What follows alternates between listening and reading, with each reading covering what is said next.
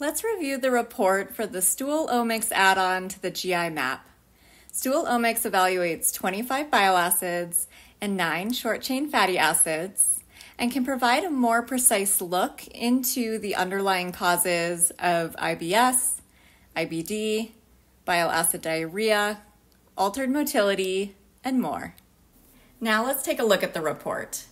This is a 3-page add-on, starting first with this summary page.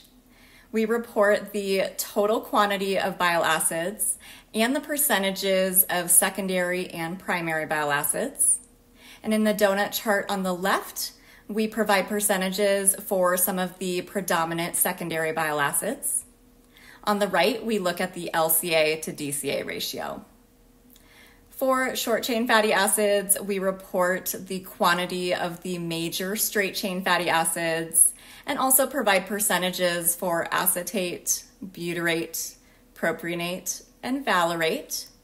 These percentages are reflected in the donut chart on the bottom left. And then on the right, we provide a ratio for the straight-chain to branched-chain fatty acids. The summary page provides a lot of great clinical information and is meant to be a quick snapshot of your patient's bile acids and short-chain fatty acids.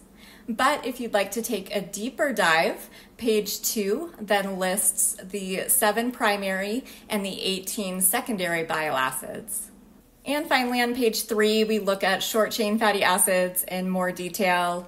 We report 5 saccharolytic straight-chain fatty acids and 4 proteolytic branch-chain fatty acids.